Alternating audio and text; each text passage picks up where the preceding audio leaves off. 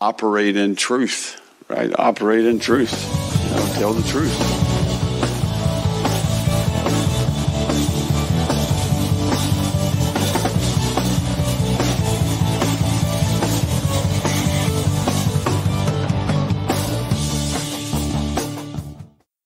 Hello, everybody, and welcome to the Gator Truth Florida Football Podcast.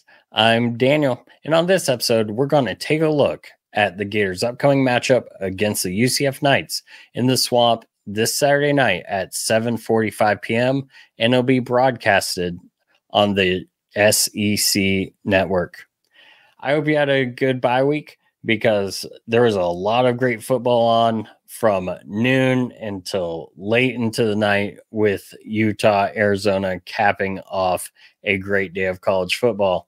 That's one of the things I do like about bye weeks is I get to enjoy a lot more games going on around the country, but there's nothing quite like a Gators game day, much less a big night game that we have coming up in the Swamp. And I will say this game, after the Knights lost to Colorado last week, did start to seem a little bit better for us. And I talked to, of course, if you haven't seen it, definitely check out our opposite sidelines or opposing sidelines with Night Bingle from the Knighted Ones on YouTube exclusive, where he talks about UCF's strengths, weaknesses, and many other things about the program. But he did talk about how after last week, where they thought very, very confident about the game going into last week, about the Florida game going into last week, now they've kind of reverted more towards a 50-50 feeling, where I'd say Florida fans going into the UCF Colorado game last week were kind of we're probably not going to win this blowout, to now more in the 50-50 camp. So it's kind of evened out a little bit for sure. And we're going to get in, we're going to talk about the offense. We're going to talk about the defense. We're hopefully going to see a Gator win this Saturday. But before we get into it, I do want to give a shout out to my friends at Alvarez Lawn Company. If you're in the Central Florida area and you're looking for someone to do some lawn work for you, whether that's mowing your lawn or you've got a landscaping project that you've been putting off, give my friends at Alvarez Lawn Company a call or text for a free quote at 407-490-2617. You can also shoot them an email at alvarezlawncompany@gmail.com. Once again, for a free quote, you can call or text Alvarez Lawn Company at 407-490-2617, or give them an email at alvarezlawncompany@gmail.com. Alvarez Lawn Company, building plans that work for you. So let's get into it. Let's talk about Florida's offense against the UCF defense. I have put together some stats since both teams have played 4 games, and I know it's easy to look at UCF's schedule and say, well, they've not played that many difficult teams. I would say, yes, that's true, but also for their talent composite, they're a lot closer in talent composite to Colorado as we are to Mississippi State, for example. We played a bad Samford team. They played a bad New Hampshire team. They played TCU. Yeah, we played Miami. So we have had a tougher road, but I would say, before we just say they've had an easy schedule, I would also say talent composite kind of a little bit different for them and who they've played as well. And we've also had a pretty good team at Miami. Of course, they almost lost to Virginia Tech and probably should have lost to Virginia Tech this past week on a controversial reversal on the last play of the game, as far as the refs overruling the touchdown, making it an incompletion. And then UCF, of course, Texas A&M, has not necessarily been the best team outside of our game against them. With that said, let's take a look at the Florida offensive rankings so far a third of the way through the season and UCF a third of the way through the season where their defense ranks. Florida, 424.2 yards per game. That's good enough for 50th in the nation. We are currently scoring 31.8 points per game. That's 55th in the nation. I know a lot of people, at least on Twitter, want to talk about, or in the preseason want to talk about, well, at times we average 30 points per game. Well, if you're not in the top 50 doing almost 32 points per game, you need to start getting that offense up there. And part of that is when you look at the A&M game, you look at the Miami game, we're averaging less than 20 per game when we're not playing a 118th ranked defense in Mississippi State, or we're not playing a bad FCS team in Sanford. So do need to get those numbers up, but that's where we are through 4 games. We do have 278.5 pass yards per game, which is good enough for a 30th in the nation ranking. However, we've only thrown for 278, which is that number. We've only thrown for that number or more in one game this season. And of course, that was DJ Lagway's big game against Sanford. Every other game has been less than that average. So that one game right now is really spiking that average. We do need to help. We need to get closer to that average coming up, or else we're going to be in a lot of trouble with the schedule that we have remaining. And to finish up on the Florida offensive stats, 145.8 rushing yards per game. That is 84th in the nation. For a run game that is predicated, or for a offense that's predicated on the run game, not great to be 84th in the nation. With that said, the UCF defense, again, playing a little bit softer schedule to this point, 331.5 yards per game, 53rd in the nation. So not the best defense, definitely better than UF statistically right now. And we'll get to that, but not a top 50 defense, allowing 24.75 points per game, which is 77th in the nation. They allow 251.5 passing yards per game, 106th in the nation. However, their run defense allows only 80 yards per game, and that is good enough for 11th in the nation. So, looking at that, how UCF's strength seems to be their run defense, we really need to do something to start that off. And I say we need to pass the ball, and we need to pass the ball quickly. If you've seen that opposing sidelines, definitely you remember where I start laughing because Knight Bingle talks about how, hey, teams are beating our pass rush and getting lots of yards on quick passes.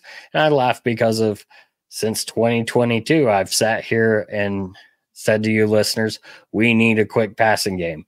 The biggest thing that's hurting us is a quick passing game. So it'll be curious if we actually see that quick passing game, which is hopefully a little bit of that has been put in during the bye week. I wouldn't hold my breath on that, but that is something we need to do to start, getting that run defense, having to force some support in the passing game. Because if you do that, then that'll open up yards for the run game. And again, to go back here, we're 84th running the ball. So if we try and force an 84th ranked yards per game rushing offense against the 11th ranked against the run defense, chances are that's a matchup that doesn't favor us. However, UCF having the 106th ranked pass D in the nation, that's something we need to definitely take advantage of.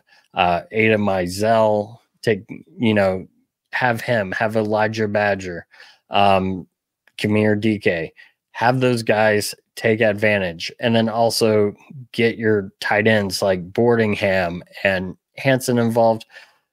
However, like we talked about a few weeks ago, let's get some of the playmakers, some of the speed at this receiver position, the ball, and let them make plays in space.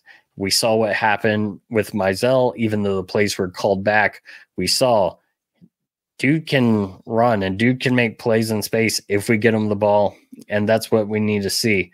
And so hopefully that's how our offense tries to take advantage of this defense, and that is by attacking a very, very poor pass defense, and we do so with a quick passing game. You do that, you're going to get the crowd into it, and of course the crowd is going to energize our defense, which has struggled against the Knights offense. As far as rotation, who knows what that's going to look like for the quarterbacks. I assume it's going to be the same that we saw against Mississippi State, but I could be wrong, which is every third drive going to DJ Lagway, no matter the result, but we will see. And so, hands up. Who knows how that'll look? I don't really like the no matter the result idea, because if, for example, Graham Mertz is going out there throwing interceptions, and I know this is a more extreme example, you have to throw the ball down the field to throw interceptions, but if Graham Mertz is throwing interceptions, but it's like, we're not changing what we're doing, or DJ Lagway is just having a terrible day every third drive, why not just let it be Graham Mertz's team? So either one of those, that's why I don't like the no matter the result. Or we see what we saw in Starkville, where Graham Mertz leads us for a touchdown on the second drive, and then despite possibly getting into a rhythm, now DJ Lagway's coming in, and he moved the ball pretty well on his drive until there's a fumble. But the point is, hard to get the offense in a rhythm if once they start to do it, now a new quarterback's coming in. And so we'll see. But Florida has weapons. If you watch that opposing sideline, for those that didn't, Knight Bingle talked about how, our pass defense has not been great, and teams have been able to take advantage of it. If you watched last week, the UCF Colorado game, Colorado took shots down the field, took advantage of it, and a lot of that was getting their guys into space and letting their guys make plays. So hopefully that's something that we see from our team coming off of the bye week. And so before we talk about the defense, and again, I think the biggest and only real key is to get the passing game going against, again, the 106th ranked pass defense. If we try and force a run, it's not going to be a good night for us. And you can come back, comment below, and tell me, hey, you were wrong. And I'll be like, thank God I was, if we try to force a run and we win the game. I don't think we do. I think it's just establish the pass to then set up the run rather than the other way against UCF. But with that said, let's go ahead, before we talk about the defense, and talk about my friends at GatorChatter.com. GatorChatter.com is a message board, and lots of fun things going on there, lots of fun discussion. Definitely check them out. Every so often, I have an article that pops up there. Have not been as consistent this year as I should be, but still, Aaron Bland, who is on the Huddle Up Gators, is the owner and operator of Gator Chatter. Very good guy. A lot of good guys over there. As I tell people, there's a theory out there that message boards are for older people. I'm like, no, it's just like Twitter, except for everyone can stay on one topic in this thread, and you can choose what topic you go to, rather than just seeing a bunch of blasted posts at once about all different topics. But anyways, check out my friends at GatorChatter.com, your Florida Gator sports bar. Okay, so just like we did with the offense, let's look at some of the statistics for the Florida defense and the UCF offense. And the Florida defense right now is ranked 112th in the nation in yards given up per game, which is 425.5 yards per game. It's funny because I talked about how the passing game is really being driven up by DJ Lagway's performance against Samford. However, even with that Samford game, our defensive yards per game is terrible. Even against Mississippi State, we gave up more than 425. So that just speaks to, without Samford, just how bad are we against FBS opponents. Hopefully they fix some things during the bye week. I know there's been talk about it being a tough bye week, and Billy Napier said we've thought of some things. Who knows? We will see if that's true. We will see if we are better than the 425.5 that we've been giving up a game so far. We've been giving up 27.25 points per game, which is 92nd in the nation. Gave up 236.8 passing yards per game, which is 97th in the nation.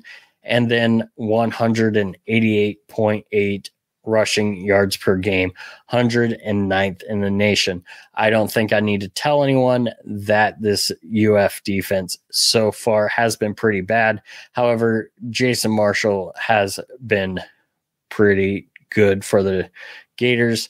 Currently top rated single coverage guy on Pro Football Focus. And if you listen to me preseason last year, and I think I talked about preseason this year, first 2 years doesn't give up a touchdown pass, has a great passer rating allowed, and then it looks like he's returned to form this year after a down year last year. The question is, can the defense around him join him in that pursuit? Now, to look at some of the stats for the UCF offense, they are currently fourth in the nation in yards per game at 543.2 yards per game. Funny enough, Florida will play all four of the current top four as of October 2nd, 2024, which is Miami, UCF, Tennessee, and Ole Miss. And I put those in the order in which we face them. So we're having one of our worst defenses while we face, again, as of October 2nd, 2024, the top four offenses in the nation. UCF scores 39.5 points per game. That's 20th in the nation. Now, granted, both of their games against Power 4 teams. Now, granted, I could kind of say the same about us, but we had Mississippi State. But both of their Power 4 teams were below that average. So they are coming down, where I think our points per game have gone up a little over the last game against Mississippi State. Currently, UCF's offense is struggling in the passing department, which is 217.2 passing yards per game. That's 80th in the nation. And their running yards per game, their rush yards per game is 326, which is second in the nation behind Army. So, if you're going to ask me, and of course, I say this every week, what is the key against whoever we're facing? I always say, stop the run so you can force the other team to pass. This is a very almost egregious example of why you stop the run to force the pass. And that's because you've got the number 2 rushing team in the nation. If you can slow that down, if you can stop it, if you can force KJ Jefferson to try and beat you, he has not been great at times for the Knights this season. He's thrown some bad interceptions. Did not have too good of a throw on the interception in the end zone I mentioned earlier against Colorado. And truthfully, his passing wasn't as much of a problem last year against us in the Swamp as his running game. But that's where we're going to need to tackle him. Last year in the Swamp, the play I always refer to is we had a 4th down, could have tackled him in the backfield, ends the game. What do? We don't tackle him, runs for a 1st down, and keeps the drive alive. He is a big guy, but if anything, we've got to be short tackling. If we can get pressure, if we can stop that run game and get pressure, then, well, there's a chance he's going to do something to lose the game or help lose the game for the Knights through a turnover, through bad throws. And that's what we need to do. And, there's a lot to say about Jefferson. He did beat us last year. He's a big guy. I'll repeat that. We talked about how we have no one on the scout team, or Billy Napier talked about how we have no one on the scout team who can replicate his size. And well, at this point, I would just have a scout team linebacker, or even a defensive end running around back there, just trying to replicate the size to get people used to tackling. But that's just me. I know that throwing may be off if we did that. But again, got to stop that run game, number 2 run game in the nation. And I'm going to tell you, one of the top 5 is Tennessee, and that comes down next week. So this is not only for UCF, but this is a big game to show us what it may look like in Rocky Top at night coming up next week as well. And, this is a UCF team that struggled against TCU, had to come back to win. This is a team that couldn't get the job done in the red zone against Colorado. If they could, that would have been an entirely different game. But this is also a defense that we have that has had plenty of problems, one of which I tweeted out during the Mississippi State game, talked about in the review, and that is the hurry up offense. And Gus Malzahn, I do think we'll see some hurry up. I asked Knight Bingle about it, and I think we see quite a bit of it coming. If not, that is a failure on the Knights, because we've had trouble against hurry ups. Jeff Levy, Mississippi State, would always, once they went into that hurry up, we couldn't stop them unless the refs had stoppage of play or there's a penalty that ended up killing the drive, which happened several drives. Now, again, Gus Malzahn, who brought a formation to college football known as the Wildcat, really popularized it at Arkansas back in 2006. Of course, he was offensive coordinator, head coach at Auburn. This is a guy who's known for doing some up-tempo stuff. So I believe he's going to be ready to try that. The question is, are we going to be ready? I know Billy Napier has talked about, say what you will about it taking 2.5 years, or 2 1/3 years, I guess we could say, but realizing that takes us forever to get lined up. And one thing he did say, I believe is on the SEC teleconference this week, was that they've worked on getting calls in much faster on defense so they can be ready much faster on defense. So with that said, hopefully if we see that up tempo, we won't see the problems that we saw against Mississippi State and several times in the past, which of course was, hey, the Gators aren't ready. We've got free yards, and taking advantage of that over and over and over again, especially if they do not substitute, meaning we don't have an opportunity to sub, because if they sub, we get an opportunity, and that slows the process down. So with that said, just to summarize, on offense, the Gators really need to establish the pass against a bad UCF defense. And on the defense, the Gators have to stop a really good UCF run game. Now, Knight Bingle talked about one of their offensive linemen is having problems. We've got to take advantage of that ourselves. As far as talent goes, we are the most talented team that UCF has faced on paper. The question is, will the coaching be there? Will the coaching put players in the best chance to succeed? And that's what we'll have to see Saturday night. And again, establish the pass on offense, stop the run on defense, because KJ Jefferson will make mistakes if you force him to beat you with his arm. And so with that said, if I had to give a prediction on this game, I actually think I said this against Mississippi State, could end up being a bit of a shootout. And I think it still could be a bit of a shootout here, as you've got, one of the top 4 offenses in the nation. However, not a great pass D. And if we can get the ball to guys like Badger and DK and Mazzell in space, there's talk that Trey Wilson took some snaps in practice. Until I see him, out there playing, I don't know. I'm not going to rely on him because I don't want to get my hopes up. But those are some really good offensive guys. And then also some of the other true freshman receivers. And of course, our tight ends, get them involved. And I think there are chances for us to score.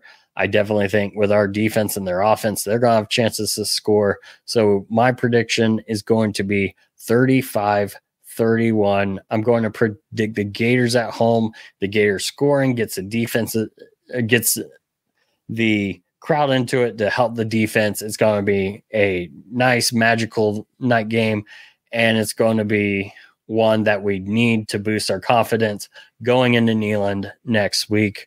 You cannot lose to UCF. I will be honest about this. When I appeared on the United Ones podcast talking about this game, I got a question, which was yes or no. This is Billy Napier's last game at Florida.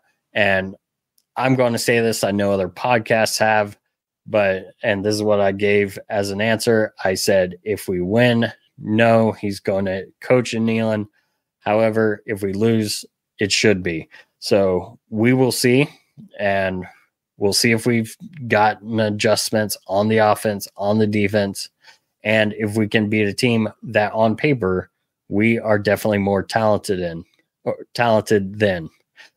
Either way, show up, cheer loud, let's have some fun, and let's show the UCF Knights what the best stadium atmosphere in college football is all about. With that said, thank you all for listening. And as always, go Gators.